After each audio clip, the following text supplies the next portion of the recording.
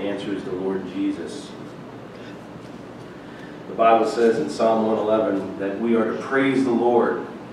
And I would exalt the Lord with all my heart in the counsel of the upright and in the assembly. So, Lord of heaven above, we do extol you, Lord, with our hearts as we join together as your people to offer praise and worship to your holy name for your mercies on our souls last week. Lord, we start this week with you, Lord, and with each other, and with purpose and plans that you have set for us. Lord, we have come to understand your mercies in a greater way this week, I pray. Lord, I pray that the goodness of the Lord and all of those mercies and all the privileges that we have, Lord, would be exalted in our heart. Lord, you've protected us from calamity, sickness. Lord, you've provided with your open hand all that we've needed. And Lord, that's an incredible mercy from heaven above. Lord, you place us right here in the land in a love relationship in this church, Lord, to come together and share our hearts. So I pray, Lord, you would make that grow. Lord, you foster that in our hearts in such a way, Lord, that you would be glorified. So Lord, help us to receive your word this morning, Lord, the word of truth, the word of power, Lord, by giving us a humble and contrite spirit, a spirit that's ready to hear your word, a spirit that's ready to receive your word and not to stand over in judgment, but for your word of truth to lay upon us, Lord, and to weaken the pride-filled man in all of us. So, Lord, help us to see this aright. Lord, speak through your servant that your word would come in power. Lord, may we reflect on the verse that says, "Who are we, O men, to talk back to God? For all of your word is pure and true." So come, Lord Jesus, and do what we can't do for ourselves. Increase our faith. Give us a heart and a hunger for your word. Give us the truth, Lord, to convict us and to convince us of your holy nature, of what this place is like, of what we're like, what you're like, and what is to come. Lord, these are the great mercies from heaven that settle our souls. So, Lord, again, we praise your holy name for this privilege of coming together and celebrating the resurrection from the dead. Lord, speak clearly from your word to our souls, we pray. In Jesus' name, amen. Into that, especially to Afghanistan, if you've been watching the videos coming out, it's pretty rough. They take people's phones. If they find the Bible on it, they kill them on the spot. So brothers and sisters, again, we have the privilege of looking at Romans 9, going through it. You know, it is such a blessing that our pastor doesn't steer away from Romans 9. Many churches won't look at this carefully because these are words that really can tear at the heart of a church. Some of the most misunderstood verses are in Romans 9, and these verses tend to create the most division in churches. But I encourage you, when you hear the message today, when you hear the word, to come to understand who is the sovereign. Is it God or is it us? We all have to reconcile that at some point in our hearts. And I encourage you to look upon your Maker with reverence and fear of his power and his might, but also to look at his tender, loving mercies. So brothers and sisters, I'm going to be reading Romans 9, but with pastor's indulgence, I'm going to read the last 2 or 3 verses of Romans 8, because we don't bring this text forward as if it's some sort of exclusive wall that you have to climb over. This is all of God. And I encourage you, if you're here today, you're not here because anyone dragged you or forced you. You're here because your heart has received some tender mercy of God. And if we understand this mercy in a greater way, he will use it to grow our souls individually and collectively for his glory. Brothers and sisters, if you would stand for the reading of God's Word.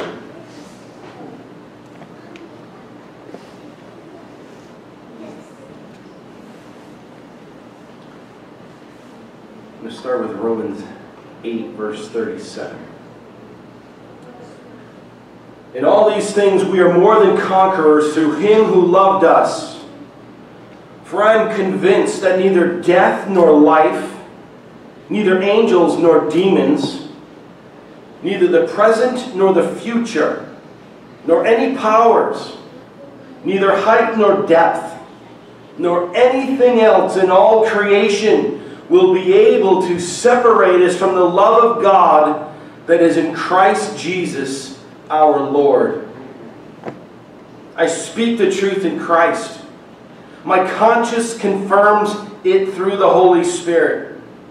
I have great sorrow and unceasing anguish in my heart, for I wish that I myself were cursed and cut off from Christ for the sake of my people, the people of Israel.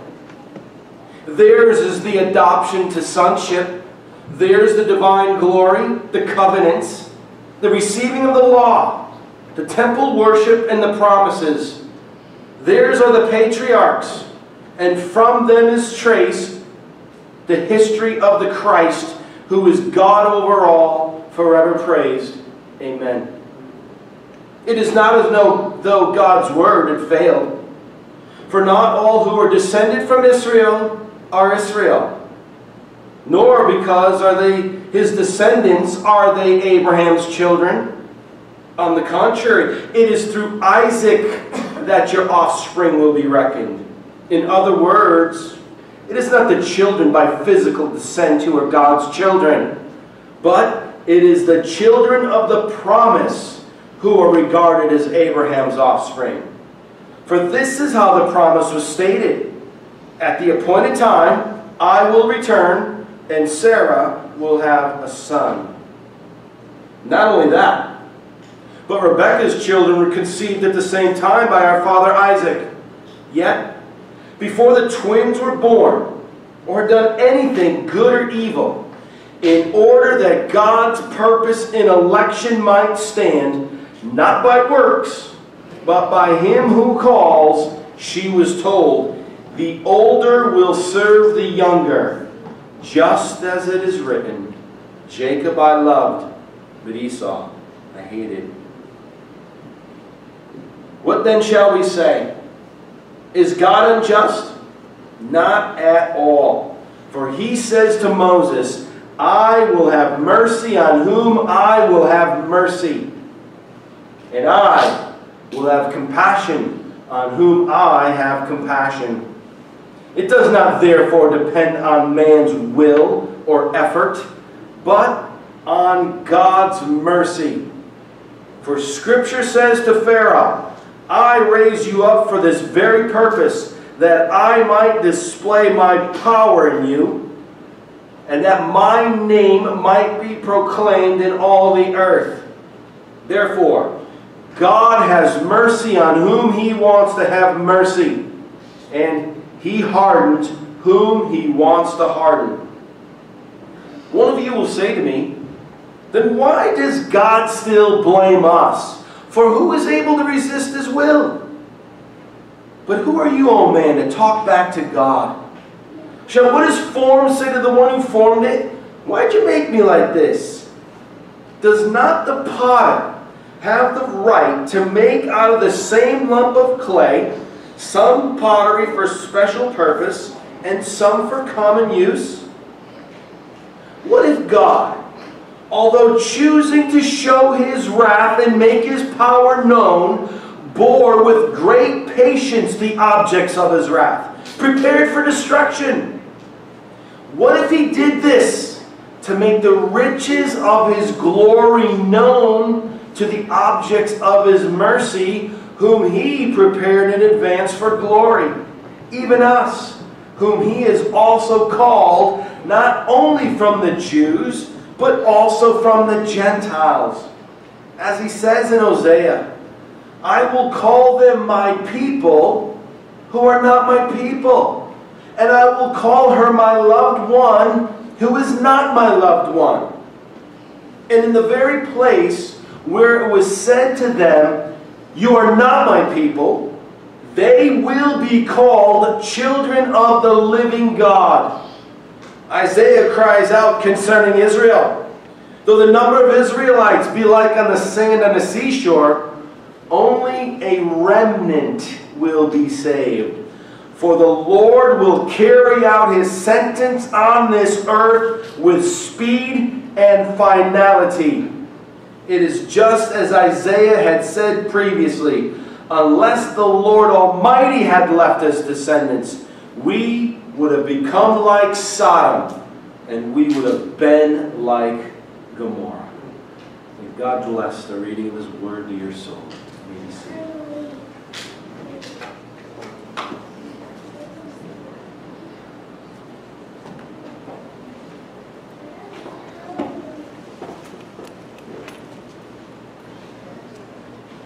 Amen. It is utterly overwhelming. Romans 9, this doctrine of election. God's sovereign election choice, God's sovereign grace, irresistible call of those whom he has saved is for the glory of his name. Amen. And Lord, we do praise you and thank you for it. Help us to see it even clearer this morning and appreciate it even more greatly this day.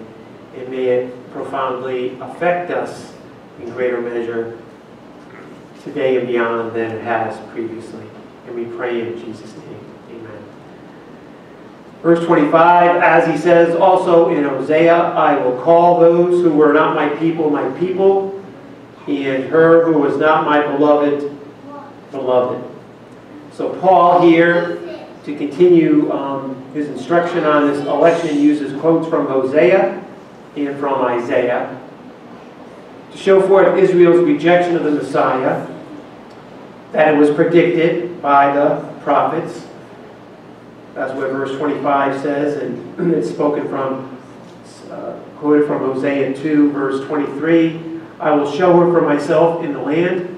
I will have compassion on her who have not obtained compassion.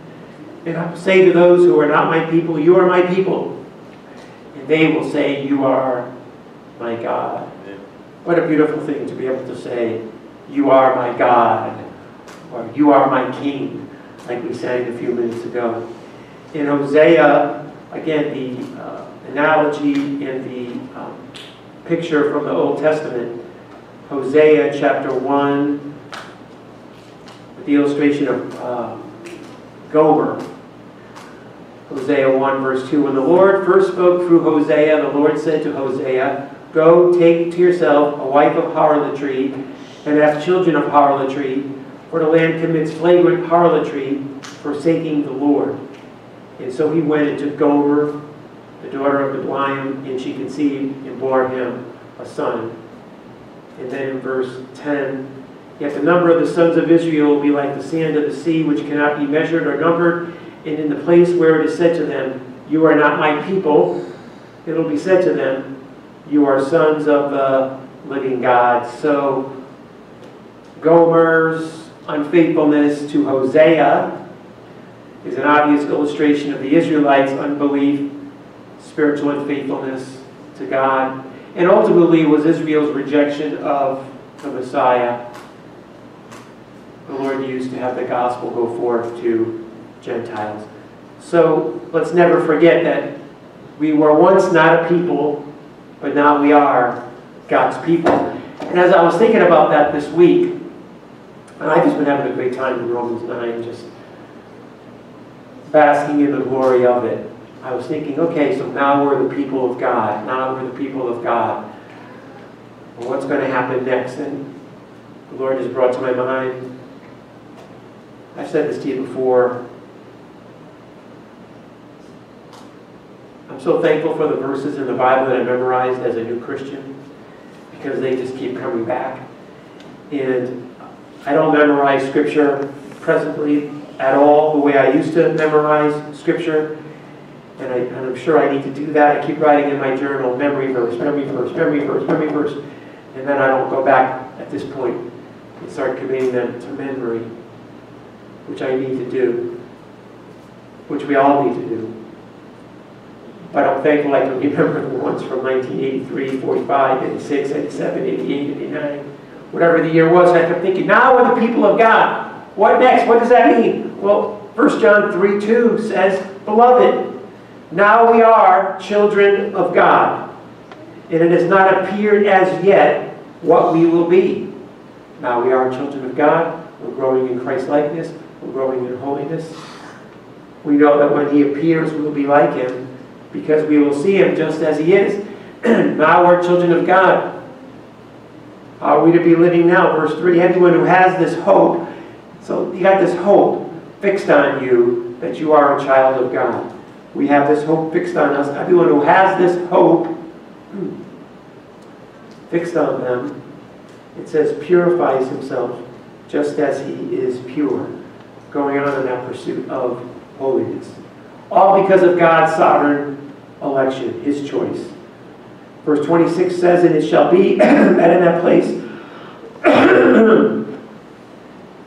and it shall be in that place where it is said to them, you are not my people, there they shall be called sons of the living God. So whether it was the restoration of the Jews or the conversion of the Gentiles, it's all due to the powerful sovereign grace of God, His irresistible call. When that sovereign grace goes forth onto those whom God is saving, it doesn't go empty and it doesn't go void. It doesn't come back without a return.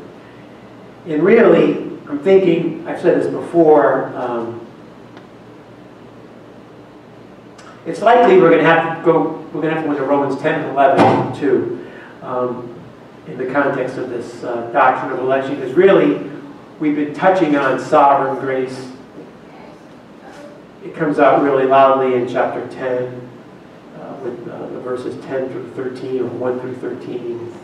Anyways, it's just such an utterly overwhelming truth. So we have time, right? I don't know where we have to go. We have time if we want to do 10 and 11. Maybe we'll do 10 and 11. So, oh, what blessings that we have in the fact that we are now children of God. Think about it. We are sons and daughters of the living God. Verse 27 says, Isaiah cries out concerning Israel. We know all disciples, all followers of Christ, all those who have been born again, all those who have been given the living hope for the resurrection of Jesus Christ from the dead, are Israel, are true spiritual Israel. And though the number of the sons of Israel be like the sand of the sea, it is the remnant that will be saved. Let's never forget, again, beloved, that we are among the remnant who have been saved. Remnant means a few. It really does mean a few. Matthew 22, verse 14. I'm sure I read this last week or one of the other weeks, where many are called, but few are chosen. The gospel goes out to all. The call goes out to all. Few are chosen. And again, this is meant for the believer to well up and within us just a greater appreciation as we swim in the eye. I know why I like this chapter 9 so much. Okay? Because it is about sovereignty. Brother John keeps bringing that out, right? It's just about, in general, God's sovereignty. Sovereign in election, sovereign over everything. And so I'm sure I'm basking in the glory of it even greater because, yeah, I believe in God's sovereignty. We all believe in God's sovereignty. But I live sometimes a little more like a practical atheist, sadly to say, in that area than I do in His sovereignty. I live a little bit at times too much like, I've said it before, everything depends upon me and not upon God. And I have sometimes, and maybe you have a struggle in this area as well. Everybody's different in where they are in their walk and relationship with the Lord. But I struggle with sometimes God's sovereignty. I really struggle sometimes not only when it relates to salvation, but God's sovereignty and human responsibility. Sometimes I blur that line, of, okay, I got to do diligence and I have to pray and I have to have wisdom and I need direction. But then sometimes the weight of my mind goes too strongly onto me and what I'm supposed to do, as opposed to resting in His sovereignty. So I'm sure that's why I'm enjoying this personally so much. Verse 28 says, "For the Lord will execute His word on the earth thoroughly and quickly." Execute means bring to an end, complete, bring to pass. And then it says in verse 29, "And just as Isaiah foretold, unless the Lord of the Sabaoth had left to us a posterity, we would have become like Sodom and would have resembled Gomorrah."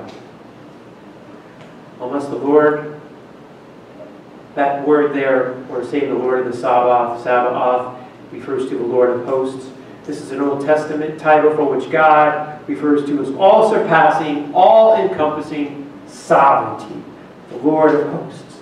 So whenever you read in the Bible, and a lot of times you see it in Psalms, the Lord of hosts, that's referring to the sovereign God.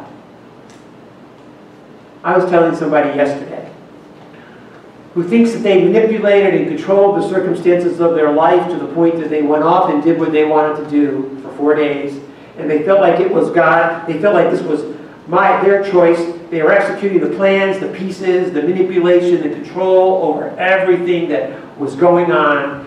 And they had their 4 days of, this is what I wanted to do. And it turned out that God, in His sovereignty, rescued that person from the choices and decisions that they were making that would have been devastating to them, and took them and removed them by the sovereign grace of God, by the sovereign hand of God, removed them from that situation and from that circumstance at the hand of 2 more Christians that God had plopped into this person's life.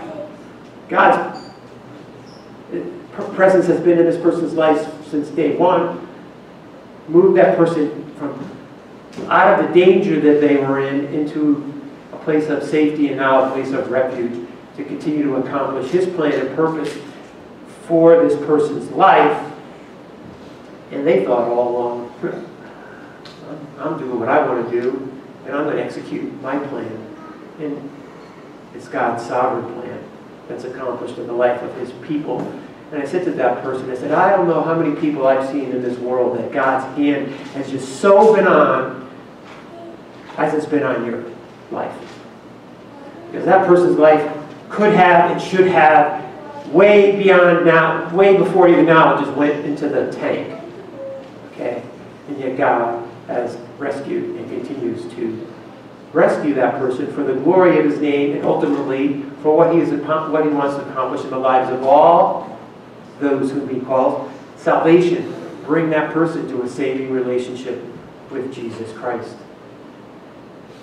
Unless the Lord of hosts had not done this and left us a posterity, means a seed from which a plant germinates.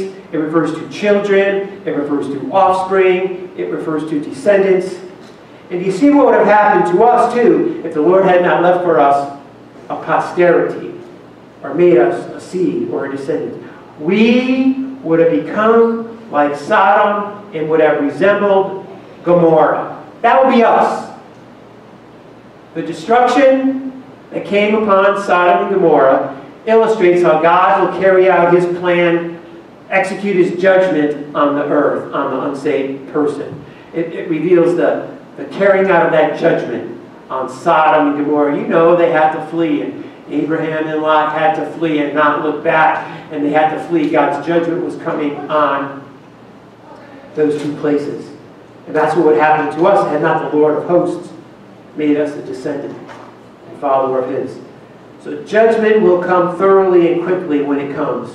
And only God's sovereign mercy spares the remnant, those whom He has saved. So then, go down to verse 30. What shall we say then? He keeps saying that, doesn't He? Like, what shall we say then? How can this be? That's why I was glad for us to sing Amazing Love, How Can It Be? That you, my King, or you are saved, my King, would die for me. What shall we say to them? And it was good that Brother John brought us back to the end of Romans 8. What shall we say then to this love. Nothing will separate us from this love. What shall we say then? That Gentiles who did not pursue righteousness attained righteousness, even the righteousness which is by faith. So you see how utterly overwhelming the doctrine of election is.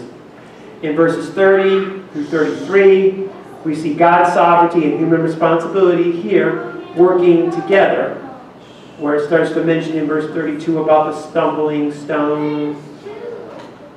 I'll get to that in a minute. God requires faith on the part of man, yet this is not inconsistent with his sovereignty over election. Divine sovereignty, human responsibility at work. And the Gentiles, non-Jews, who were not pursuing righteousness in that sense, like the Jews were. Paul talked about how he was a Pharisee of Pharisees and pursuing righteousness. The Gentiles are not pursuing it in that sense, but instead attained a righteousness that was given to them through faith. It's always been by faith that people are justified and made right with God. That's why I am so thankful, and God obviously put it on my heart to ask my mother. I was telling somebody else that this week, that question, what must I do to be saved? How can I know when I die I'm going to go to heaven? In essence, I'm saying, how can I be just? I knew that God was holy. How can I be made right with God? And again, her answer to that question, God just used to kind of plague me for many years. How good enough? Your good deeds will outweigh your bad deeds, as she said. I was thinking about her this past week in light of this message. Your good deeds will outweigh these bad deeds. I could hear her saying that to me. And I could just remember the love of a mother toward her son, who she just felt like was just, of course you're good enough. You're my son. You're Kathleen Stevens' son. You're going to be good enough. Are you kidding me? That's what she thought. Romans 1:17 says, For in it the righteousness of God is revealed from faith to faith, as it is written, but the righteous man shall live by faith. And that's also Habakkuk 2, verse 4. The righteous man shall live by faith. That doesn't just refer to our election, the righteous man living by faith, but just the ongoing Christian life, that we are to live by faith and trust, and even when not seen. And really, if we're going to live by faith just in general, right, this would be a good application before we get there. If we're going to live by faith, what do we have to believe in? What do we have to trust in if we're really and truly going to live by faith? The sovereignty of God. Not sweet, too. You got to get me. Just got to keep something to get me the other. Got to get the other light.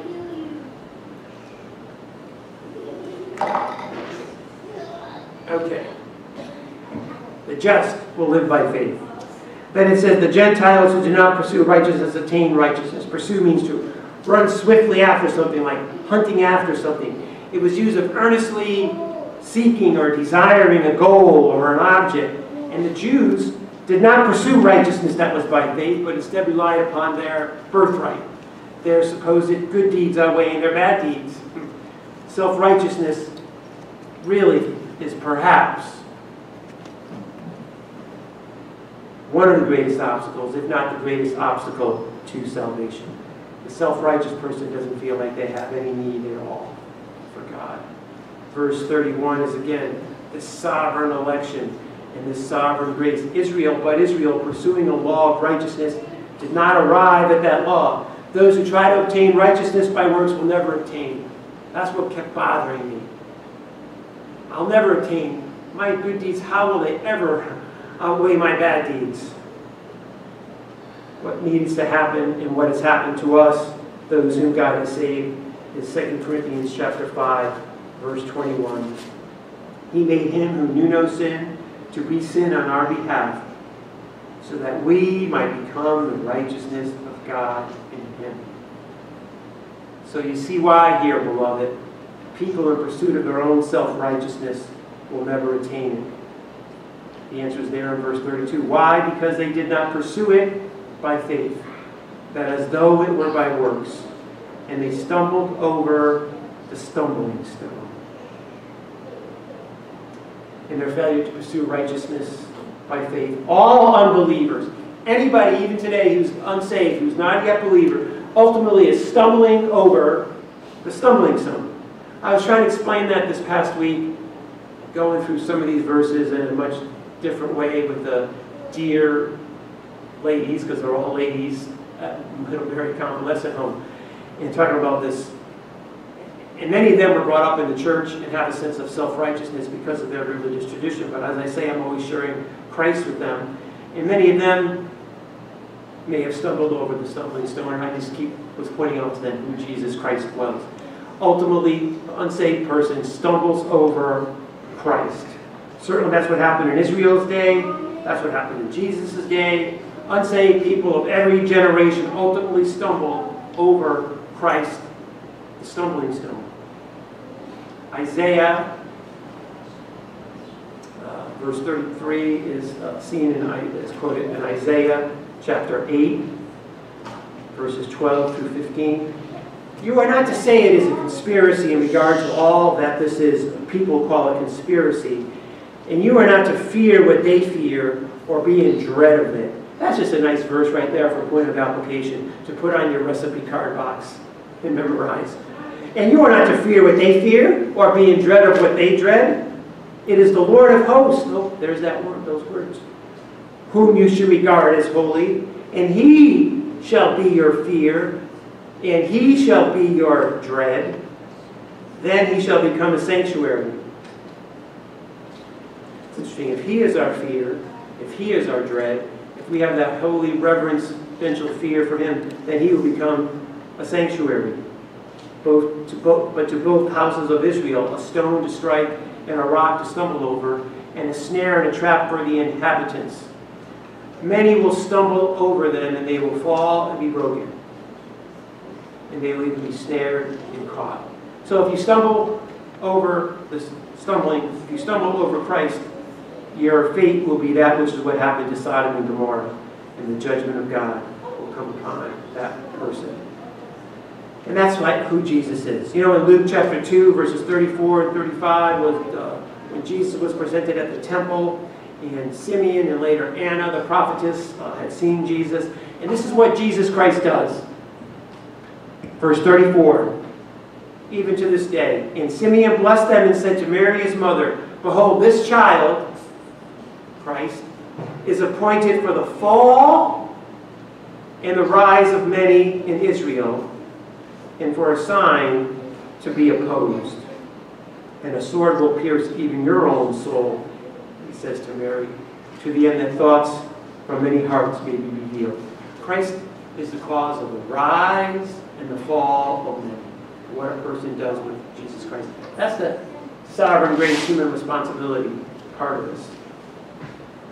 Ultimately, all people who are unsaved have stumbled over Christ by failing to recognize their need for him, trust in him, turn to him for salvation, repentance of their sins. 1 Corinthians chapter 1, I was thinking of, I won't say his name on the video, but a friend of mine that I went to high school, I was reminded this past week by another friend that I went to high school with, of our friend who has leukemia. He's the exact same age as me and graduated the same year as me, and he has leukemia, and so my friend asked me to pray for our friend who has leukemia, and he is Jewish, but he's a born-again believer in Jesus Christ. He's a believer. In fact, I talked to him on the phone, oh boy, how many years ago, when he heard I was here, and we were just celebrating how the Lord had saved us, and you know, we knew each other since kindergarten. But this verse describes what happens to anybody who is saved, who doesn't stumble over the stumbling stone. 1 Corinthians 1:21, for since in the wisdom of God, the world through its wisdom did not come to know God, God was pleased through the foolishness of the message preached to save those who believe. Because it's foolishness, it says earlier, to those who are perishing. That's again, the sadness there. The gospel message is going forth. It's going forth to all people. It's foolishness, it's nonsense. How do you know it's nonsense? To those who are perishing, they feel like it's nonsense. They don't want anything to do with it. It means nothing to them. but is the wisdom from God. God was pleased through the foolishness of the message preached to save those who believe, to save the remnant. For indeed, verse 22, Jews ask for signs and Greeks search for wisdom, but we preach Christ crucified, to Jews a stumbling block, and to Gentiles foolishness. But to those who are the called, those who are the elect, those who are called, both Jews and Greeks, Christ is the power of God and the wisdom of God, because the foolishness of God is wiser than men, and the weakness of God is stronger than men. So Paul says here in Romans 9:33, he who believes in him will not be disappointed. And anytime in the New Testament where that word believed appears, it refers to placing one's confidence, placing one's faith, placing one's trust in Christ. So the good news of the gospel is that anyone who places their faith and trust in Christ will not be disappointed or ashamed. So let's think about applying this. We have a few application points. Because of God's sovereign election, and because of God's sovereign grace on those whom he has saved, because it's all for the glory of his name, let's think about it again and let's ask ourselves the question, am I among the people of God? Am I among the people of God? How did I come to be among the people of God? Well, obviously, God in sovereign grace gave you that call that you responded to, his election. We've read this verse before, but you are a chosen race, a royal priesthood, a holy nation, a people of God's own possession. Why? For what purpose? So that you may proclaim the excellencies of him who called you. Election, election, election. Called you out of his darkness into his marvelous light. Once you were not a people, but now you are the people of God. Once you had not received mercy, but now you will have received mercy. He says here in Romans 9, I will have mercy on whom I will have mercy. I will harden on whom I will harden. And the whole point of that hardening part is even there to bring glory to God's name. It's not meant to just drive us into a theological tailspin as to how this could be and how could God do this and why would he save me? And what about this other person? You don't know about the other person. I don't know about my unsaved family members and relatives. God may save them. Right now, none of them are saved. Except one. In my whole family. One. Recently, one. Presently, one. Nobody else. Nobody else. And it's not meant to cause me to wonder or to question, but it's just to cause me to appreciate more fully that he saved a wretch like me. That he saved a wretch like you. He says here, and back in 21, do not the potter have a right over the clay to make from the same lump one vessel for honorable use and another for common use? What if, although willing to demonstrate his wrath and to make his power known, endured with much patience vessels of wrath prepared for destruction? Why? He did so to make known. The whole election process is to make known the riches of his glory upon vessels of mercy, whom we are, which he prepared beforehand for us. So, again, if you're among the people of God, may it just so profoundly affect the way we live in the present. And if you're not among the people of God, don't harden your heart any longer. Turn to him in repentance and faith today to be saved. Romans 11:5. In the same way, then, there has also come to be at the present time a remnant according to God's gracious choice. That's why that verse alone is why we have to probably go to Romans 10 and 11 too. Verse 6 says, but if it is by grace, it is no longer on the basis of works. Otherwise, grace is no longer grace. And there's a whole bunch of great verses there, which I won't read. 7 through 9. Just read Romans 9, 10 and 11. Just keep reading Romans 9, 10 and 11. Those verses to follow talk about the stumbling stone, talk about those who have rejected Christ, the nation of Israel, and how that opened the door for the gospel to go forth to the Gentiles, us, and for us to be saved. It's because of his sovereign election, because of his sovereign grace. Let's praise God. Let's never forget that we are now, forever and always, people loved by God. We are now, forever and always, people loved by God. You know, like when you were dating back when, or maybe with your spouse, and you would sign your little cards. Remember you used to send cards? You would send a card or a note, and sometimes people would sign it with, love you now, forever and always, or something like that. Let's praise God by never forgetting that we are now, forever, and always people loved by God. Hosea chapter 2, verses 19 through 20. I will betroth you to me forever. Yes, I will betroth you to me in righteousness and in justice, in loving kindness and in compassion. I will betroth you to me. This is God saying, I will betroth you to me in faithfulness. Then you will know that I am the Lord. And he says in Jeremiah 31:3, I have loved you with an everlasting love. So let's be more active in the pursuit and enjoyment of knowing Christ more intimately, growing in holiness. Verse 30 said, what shall we say then? That the Gentiles who did not pursue righteousness attained righteousness? What shall we say then? Let's be more active in our pursuit there of the Lord's and in knowing Him. That was one of the great things about as a new Christian, just that. And again, I didn't have the privilege of going in a church where the gospel was proclaimed, so that made me even more hungry. And I was brought up in two religious traditions, as you know, and neither one of them talked about knowing God or knowing Christ or knowing Jesus personally. So I'm hearing this, it's just blowing me away, and I'm loving it and enjoying it so much. It's like I couldn't get enough. I was like in active pursuit. And then that's how our whole Christian life is meant to be, in active pursuit of knowing Christ Jesus more personally, more intimately. That's what Paul said. I've always loved those verses. I've mentioned them so many times to you. Philippians 3, 8 and following. More than that, I count all things to be lost.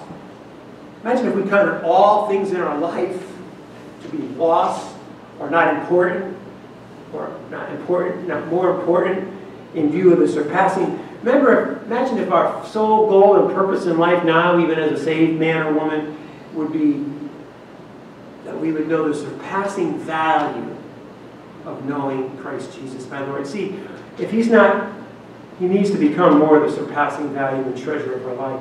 Otherwise, all the trinkets of this world hold more allurement to us.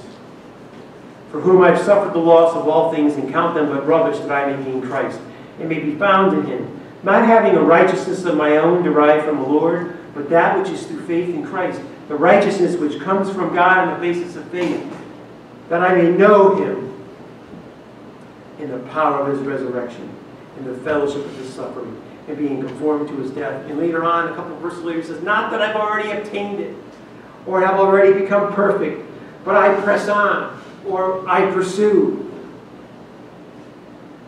Christ, so that I may press on, that I may lay hold of that for which Christ Jesus also had laid hold of me. I don't regard myself as laying hold of it yet, but one thing I do, forgetting what is behind, reaching toward what is ahead. Imagine if the Lord helped us to live more like this. I press on toward the goal of the prize of the upward call of God in Christ Jesus. I press on to lay hold of that for which Christ Jesus laid hold of me. What did He lay hold of you for? Christ-likeness, holiness, looking more like Him, trusting in Him, growing in Him, growing in holiness, being perfected. That's what He laid hold of you for. And then also that we would share that message, that we would proclaim that excellencies with others. So let's share the gospel unashamedly with people who need to know the Messiah. So, well, that's how we need to apply this. I'm not ashamed of the gospel of Christ, Paul said in Romans 1:16, for it is the power of God unto salvation to all who believe, to the Jew first, and also to the Gentile. Acts chapter 4, verse 11 and 12, he, the stone which was rejected by you, the builders, but which became the chief cornerstone, there is salvation in no other name given under heaven by which we may be saved. Acts 4:12. We share that with the unsaved person, that they too may be reconciled to God. We do things that make no earthly sense. Hyperism. Were it not for Christ and His resurrection. We do things. We minister. We take a hit for Jesus. And whatever that means for everybody, each person is different. But have you ever done anything that makes no earthly sense? You're being persecuted for it. You're being spit on for it. You're being treated lousily because you're doing it for Christ's sake, so that that person can see the light and the glory of Jesus Christ and be saved and be spared the Sodom and Gomorrah judgment of hell that is coming down upon their life. That even in the present moment, apart from Christ, the wrath of God abides on that person, and you're willing to do something that you don't need to do. You don't need to do it. The world would tell you not to do it. My flesh tells me every day not to do it. But you do it. And sometimes you don't even do it so well. But you do it for Christ's sake and for His glory, that people could know Him in the power of His resurrection. Because your life is not your own. You were bought with a price. Therefore, glorify Him with your life, your body. All right, last application. So, His sovereign election, choice. His sovereign grace, irresistible call. So think about this. That's His sovereign grace choosing us. His sovereign election choosing us, grace. Think about this. I thought about this one. How have you done this past, the day isn't that long. This past day, or let's just say, how did you do yesterday? How did you do last week? How did you do last month? How did you do last year? Fulfilling God's reason and purpose for your election. His reason and purpose for your election and my election wasn't just to keep us out of hell. His reason and purpose for our election is that we would be more like Christ, that we would look like Him, that we would resemble Him, although imperfect and although struggling at times, barely hanging on at times. But that's what His purpose is for us, that we would look more like Christ, and that we would share that gospel message with people in word, in deed, in whatever realm, whatever area of responsibility and calling He has placed on you, based on your gifts, based on the opportunities that you have, based on the people even that He's put into your life. Ephesians 1. So I was thinking about that. How am I doing? Yesterday, last week, last year, last month, in fulfilling God's purpose for my election, which is all due to what He has done, not what I have done.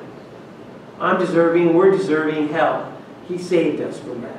Blessed be the God and Father, Ephesians 1:3, of our Lord Jesus Christ, who has blessed us with every spiritual blessing in the heavenly places in Christ, just as He chose us, election, in Him, before the foundation of the world, nothing foreseen good in that person. We covered that. That we would be holy and blameless before Him. That's the purpose.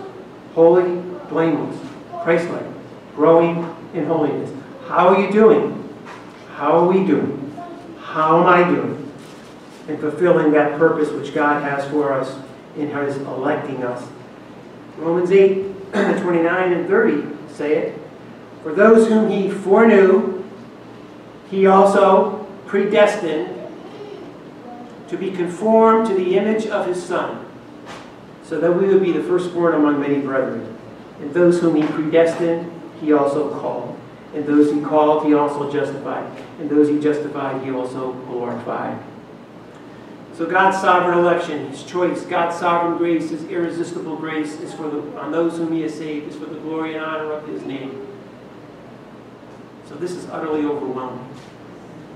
For the past 3 weeks, we've been swimming in the ocean of his sovereign election and his sovereign grace. So the foundational question, in 2 quick closing verses, I guess. Will you leave here this morning disappointed or ashamed of Christ? That's what verse 33 says. He who believes in him, he who trusts in him, he who relies in him, he who believes in his sovereign election and his sovereign grace, he who lives like they believe in his sovereignty and not live like a practical atheist, won't be disappointed, it says. So not yet believer, don't leave here this morning disappointed or ashamed of Christ. Leave here this morning this way. Romans 10:11. For the scripture says, whoever believes in him will not be disappointed.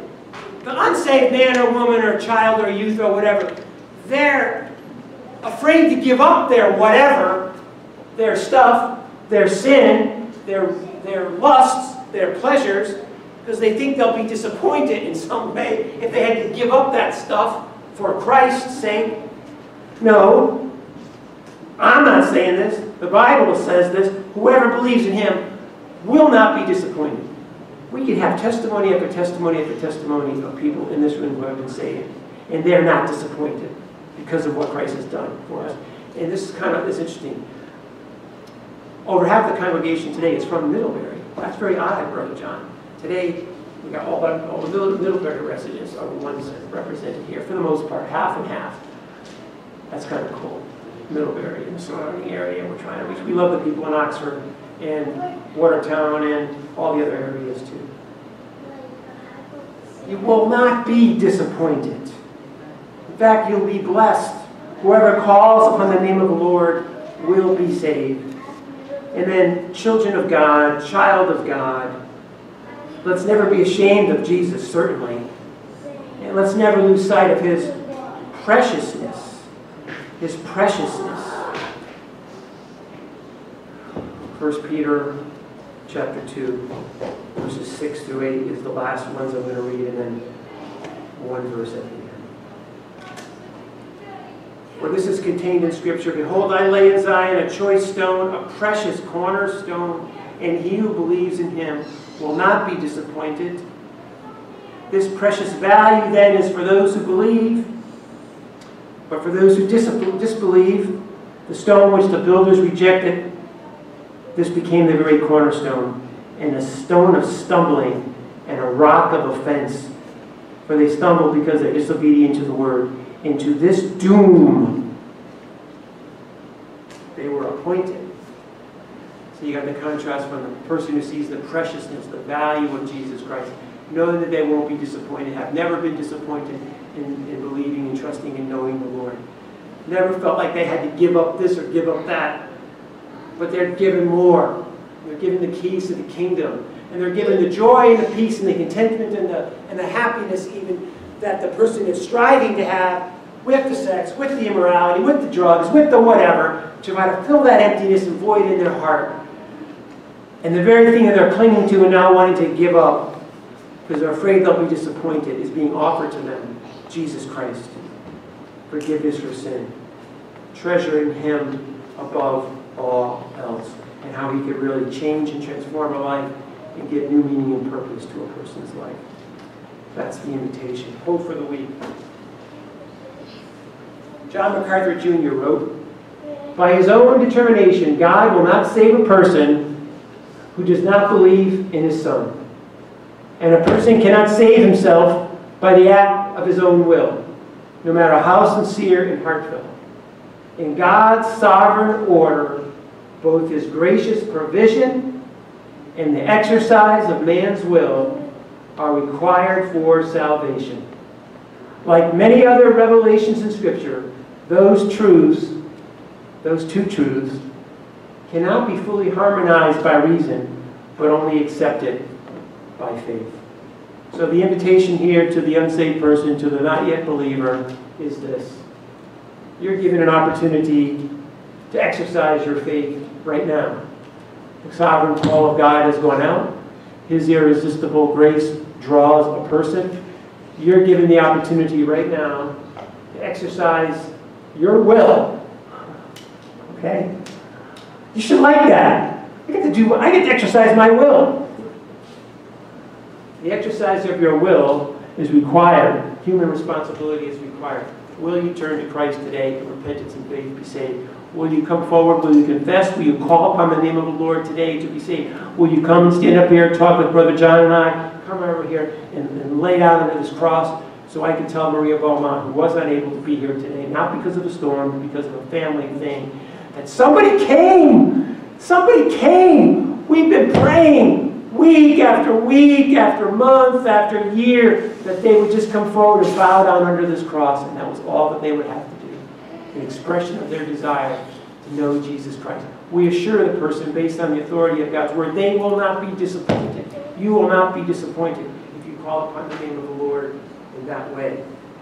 John 6:37, to close, says, all that the Father gives me will come. That's what's so great about being up here, right, Brother John? And to proclaim it and to share it, the confidence and the assurance that we have. All that the Father gives will come to me. And whoever comes to me, I will never drive away. And based on the other scriptures, I will never disappoint that person. Thank you, Jesus. Thank you for the salvation and forgiveness of sin that comes only from you. Thank you for your sovereign election and your choice and your sovereign grace to that irresistible, to that call, the irresistible grace that goes forth. Lord, will someone come to you today? Someone sitting here or someone watching? Will they come to you today? All that comes to you, you promise you will not drive away. And we thank you and praise you, Lord. And we thank you and praise you that those who know you, you said, will never be disappointed or ashamed of you or disappointed that they've followed you instead of living their life to eat, drink, and be merry, and tomorrow they will die. We ask this in Jesus' name. Amen and amen.